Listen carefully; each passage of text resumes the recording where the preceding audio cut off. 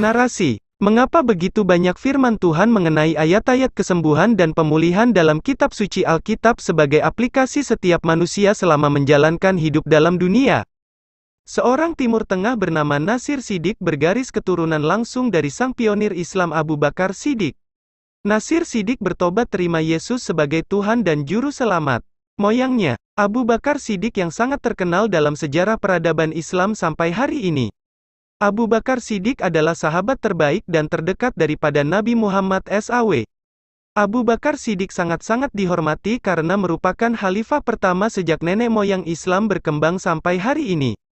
Khalifah Abu Bakar Siddiq sangat-sangat luar biasa mempengaruhi sejarah dunia, seperti dilansir dari video. Suatu saat pada usia sangat muda 35 tahun penganut Islam sangat taat turun-temurun Nasir Siddiq ini telah menjadi seorang jutawan kaya raya. Alkisah tiba-tiba Siddiq menderita suatu penyakit aneh sangat mengerikan dan mematikan. Hanya dalam waktu 18 jam antibodi tubuhnya terdegradasi sampai ke level 0. Tak ada sama sekali pertahanan tubuh melawan penyakit sekecil apapun. Tubuhnya akan rontok ambruk lebur dalam hitungan hari.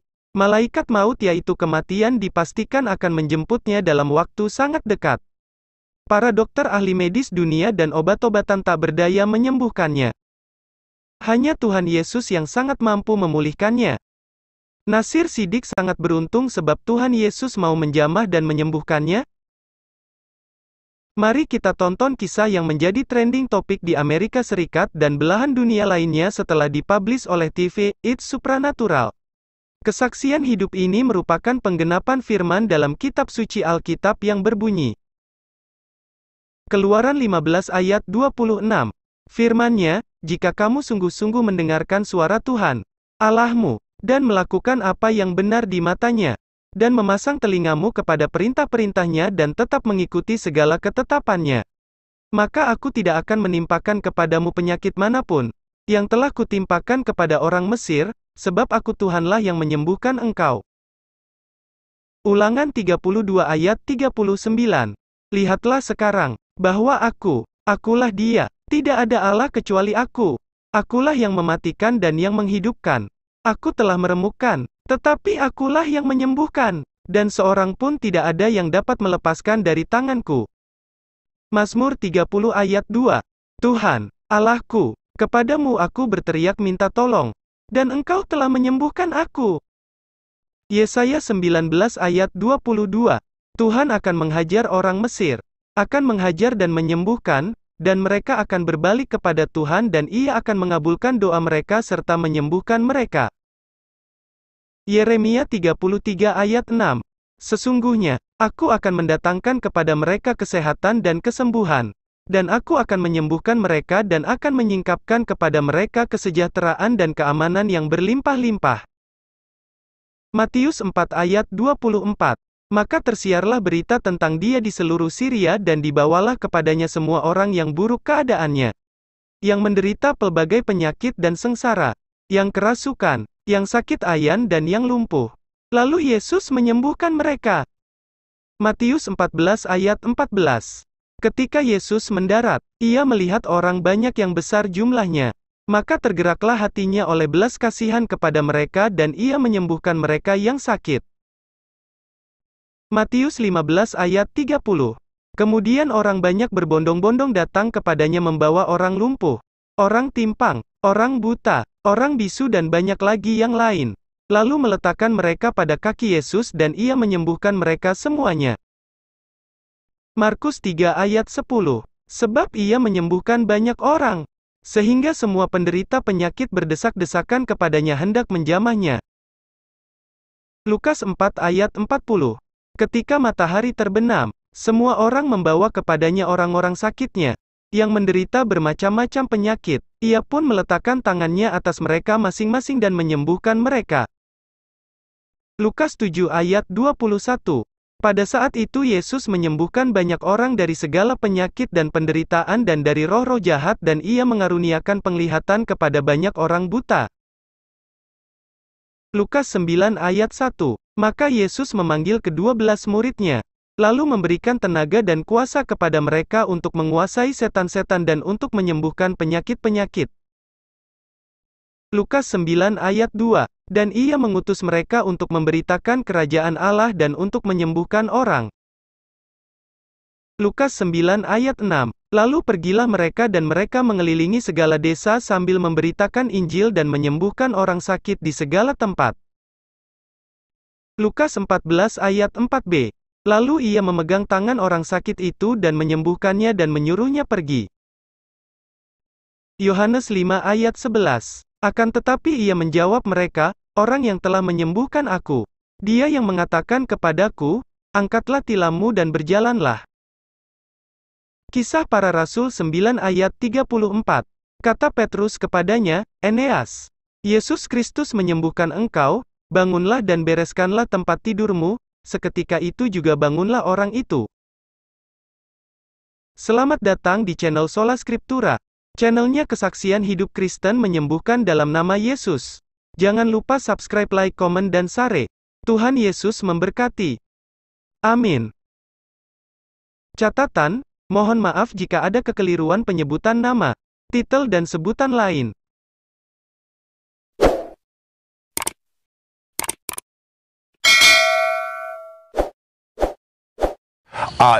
I'm with a very interesting person.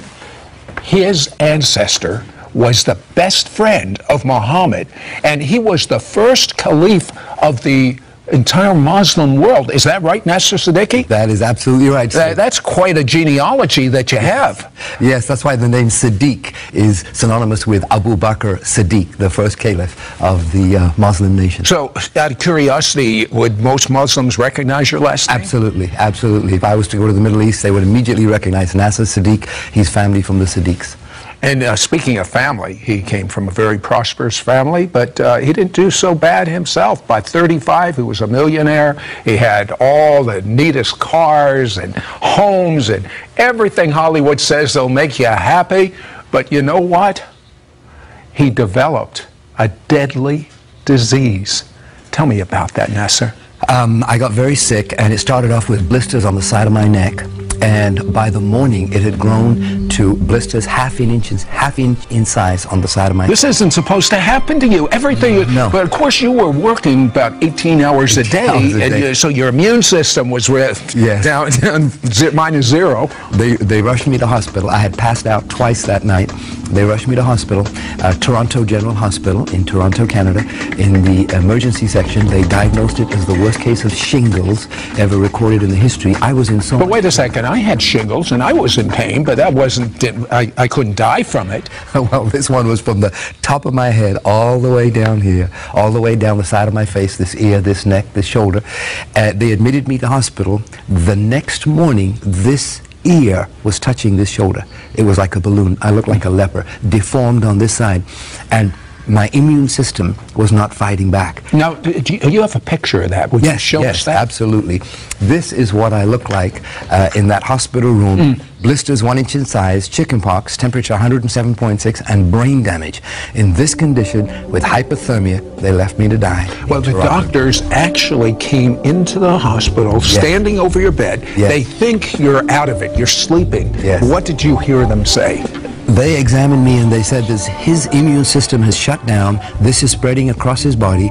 We can't do anything about the hypothermia because the brain had cooked itself, and they said I would probably be dead by the morning. In fact, Anita, they took her out of the room afterwards and explained to her that if I lived, this is someone that worked with you. Yes, my eye would be blind, my ear deaf, there's brain damage, this side of the face would be paralyzed, and if I lived, I would be a vegetable, but probably I would be dead by the morning.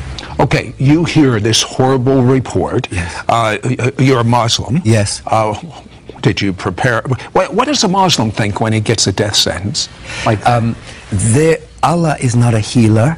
Muhammad is not a healer. So we don't turn to Allah to heal us. We assume that we're going to die. But I was afraid of death, Sid. I was petrified of death. Why? I didn't know what was on the other side, but I was afraid of it.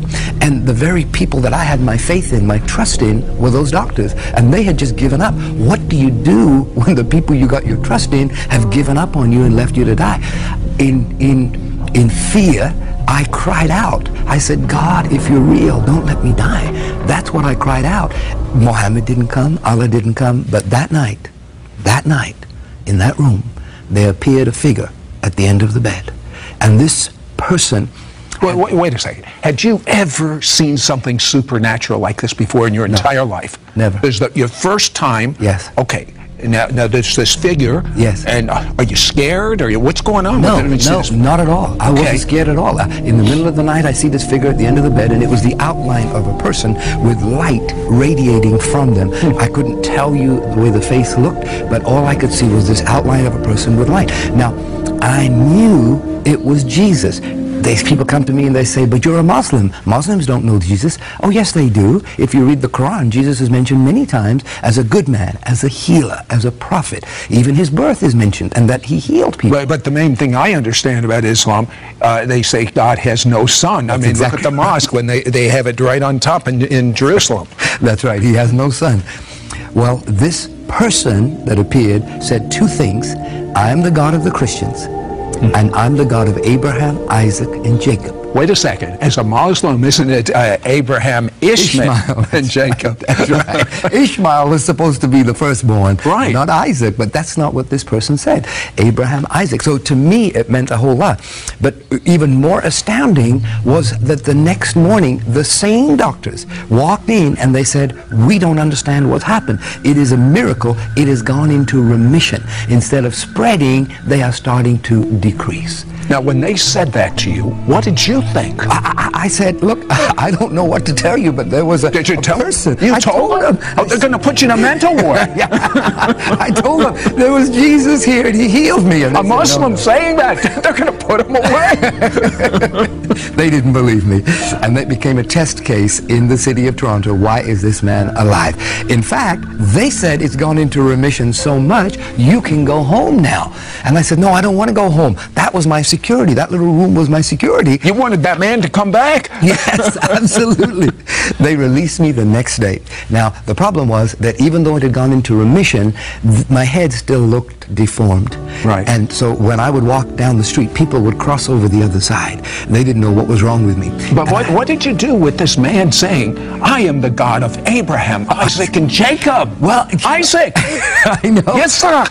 It's like, wait a minute. This doesn't make any sense.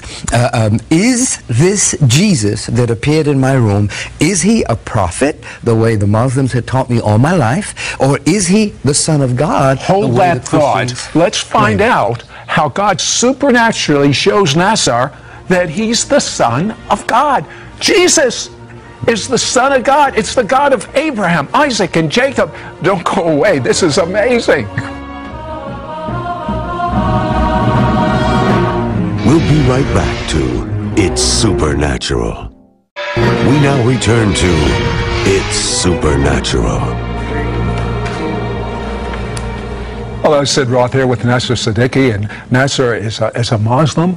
He is literally dying, the worst case of shingles the hospital had ever seen, and a man comes in, he just intuitively knows that it's Jesus, and he's emanating such love, such light, that healing begins to start in Nasir's body. The doctors don't understand it. They release him. He wasn't completely healed, but he went from no hope to being able to leave the hospital.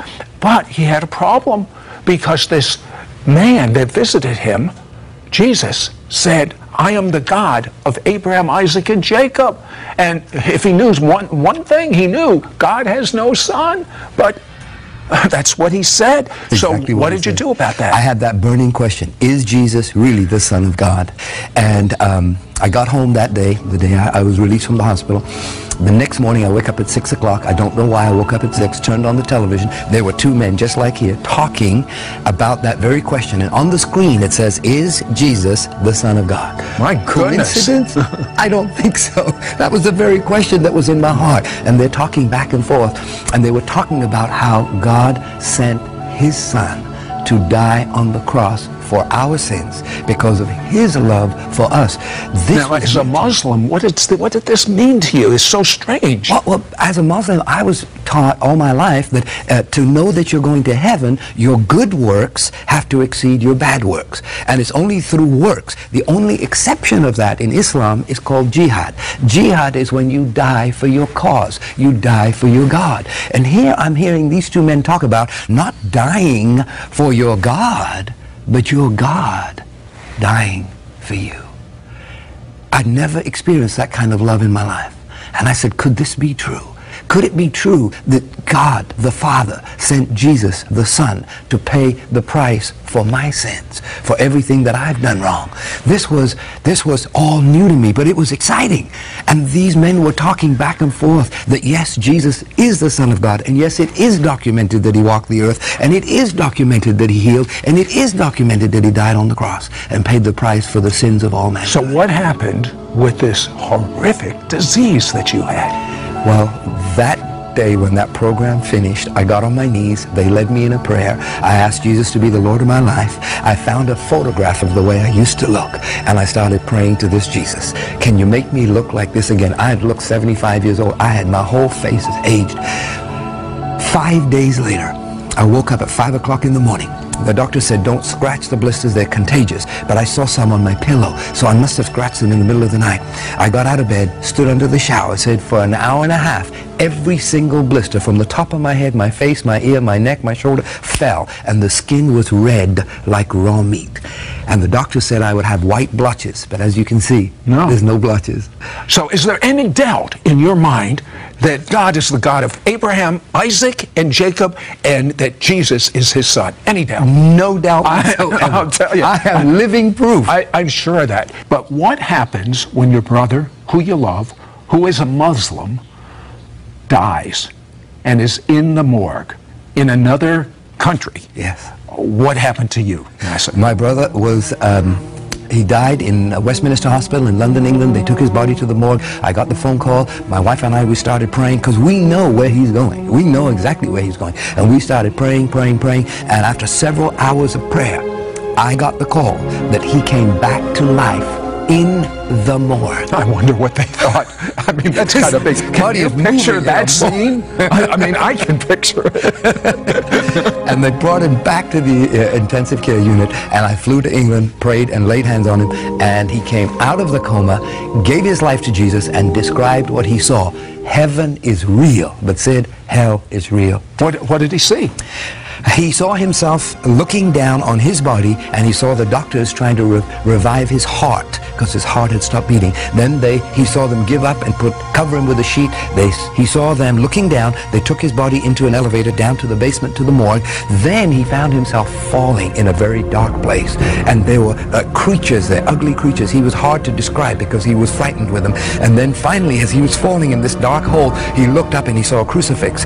And this is what he described to me. I said, you saw Jesus on the cross? He said, no, I saw myself on the cross. I said, what? He said, it was the most horrific thing I'd ever seen in my life. I don't ever want to see that again. I said, you deserve to be on the cross because the wages of sin are death unless you accept that Jesus went to the cross for your sins. And he gave his life to Christ. Now, what did he think when he saw these creatures in this pit? He was petrified. He was absolutely petrified, terrified. He was full of fear. He didn't even want to talk about it, Sid. When he talked about it, his eyes just grew big, and it was like, I don't even want to talk about it. I don't even want to think about this. Hell is real.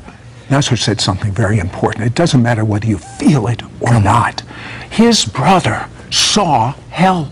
He saw this pit, these horrible monsters, and he made Jesus his Messiah. If this Muslim with such a substantial background could believe in Jesus, you could do that right now. You will believe that Jesus died for your sins. Every bad thing you've ever done, he died for. And tell him you're sorry for the bad things you've done. It's washed away, and you ask Jesus to come and live inside of you and be Lord of your life. If you'll do that now, you will know that you're going to heaven. You won't hope, you won't think, you will know. Knowing is much better than